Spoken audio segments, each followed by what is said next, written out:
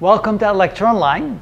Now we're going to give you an example of what a solution to a differential equation looks like. So without actually showing you various techniques for various types of differential equations, we'll just start with a real simple one. Here we have dx dt equals x squared, and so what we're trying to find is what is x equal to. And remember, x is not a number, x is actually a function of t.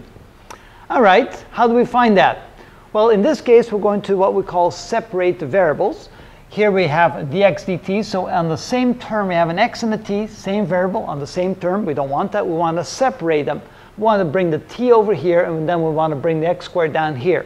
So the first thing we're going to do is write it as dx divided by x squared equals dt. So now what we separate the variables. All the x's on the left side and all the t's are on the right side. And that is one of the techniques, but don't worry too much yet about this technique. We'll go through all the techniques very systematically in future videos. Here we just want to get a feel of what a solution looks like and what it means to solve a differential equation. It's a pretty simple one here. So now what we do is we take the x squared, bring it to the numerator, write as x to the minus 2. So x to the minus 2 times dx is equal to dt. All right, now we can go ahead and integrate both sides of the equation. So we integrate the left side and we integrate the right side. So that means that when we integrate this, we get x to the minus 1 divided by minus 1. So we add 1 to the exponent, divide by the new exponent, plus a constant of integration, let's call it c1.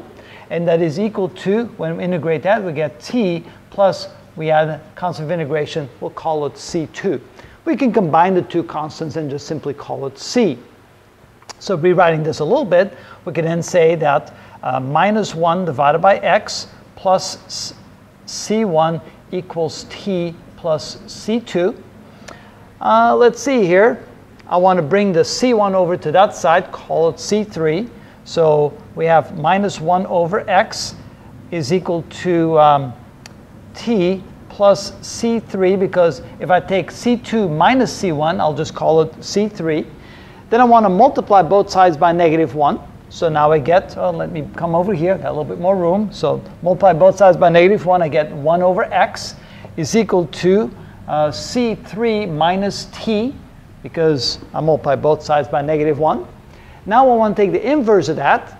So I can say that x over 1, or simply x, is equal to 1 over c minus t. So I'm going to let c equals c3, because now I just have one constant left, so I'll just call it c. And what I've done now is I've actually solved my differential equation. I found the function x as a function of t, and that's what it looks like. Basically, x, which is a function of t, is equal to 1 divided by some constant minus t. And notice that it can be an infinite number of solutions, because c can be any value. C can be 1, c can be 2, c can be 3, c can be 4. The only thing that c cannot be is t at any point in time, of course, because then you have 0 in the denominator. But here, this is the solution to this differential equation. Now, to verify if it's indeed correct, let's go ahead and plug in what this is equal to. So we'll plug in an x squared on the right side, and we have a dx dt on the left side. So to check, we have dx dt is equal to x squared. So what we're going to do is square the right side, and so that means that the dx dt should equal this quantity squared, so it's 1 divided by c minus t quantity squared. All right, so is that indeed correct? Well, let's take the derivative of this and see what we get. So what we're saying is the derivative with respect to time of x should equal that. Well, let's find out if that's true. So we're going to take the derivative, the dx dt, which means we're going to take the denominator because it's a quotient. So we'll take the denominator, c minus t, times the derivative of the numerator, which is 0, minus the numerator, which is 1, times the derivative of the denominator. And of course, that with respect to time, that's a constant, and so that would be a minus 1.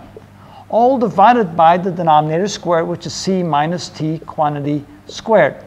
Simplifying that, notice that this portion goes to 0, and a minus times a minus is plus, so we have a plus 1 divided by the quantity c minus t quantity squared. And notice that is the left side of my equation, so when I replace the dx dt by that, I can then say that 1 divided by c minus t quantity squared is equal to 1 divided by the quantity c minus t quantity squared, and therefore I verified that I got the correct solution for my differential equation. So again, this is just one of the many techniques. It's called separation of variables, and it's a technique that you've probably already learned how to do if you took calculus before, but you'll see that many other techniques you'll have to learn as well, which you might not have seen yet in your calculus course. But here's a differential equation. Here's the solution to the differential equation. Sometimes it's easier to write it like that, realizing that x is a function of time, and that's why I wrote it like this, but it's basically the same thing.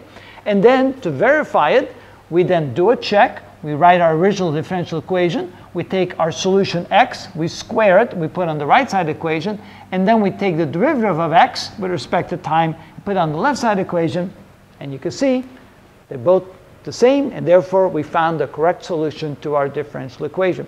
So that's what we mean by a solution of a differential equation. It's simply a function of that variable, a function, in this case, of t. And that's how it's done.